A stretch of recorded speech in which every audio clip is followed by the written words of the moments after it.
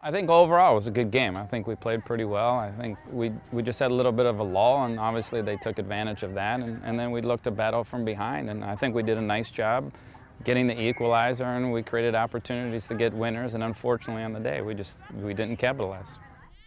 We're pretty speedy up top, so we're looking to get in behind their defense, and I think we did it quite a bit. I think in our flow of play, we could have been a little bit more productive in the final third, but at the end of the day, we fell a little short on that. But we're building on those things, and we keep on playing some good offensive soccer, and we'll continue to look to capitalize on that.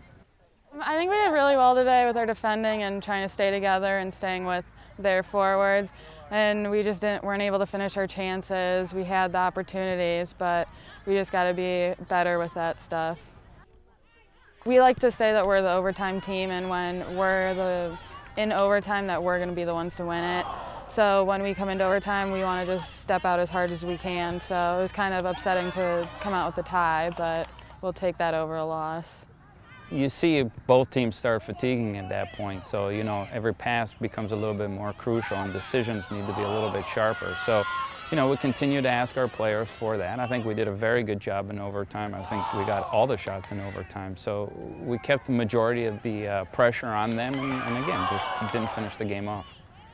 EKU comes in as a very good team, and they're a hard-fought team, which is good for us because we're preparing for conference play, and look to finish off some more of our chances.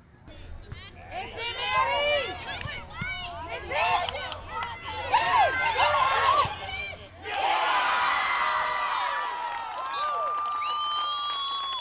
That's a Flash's goal.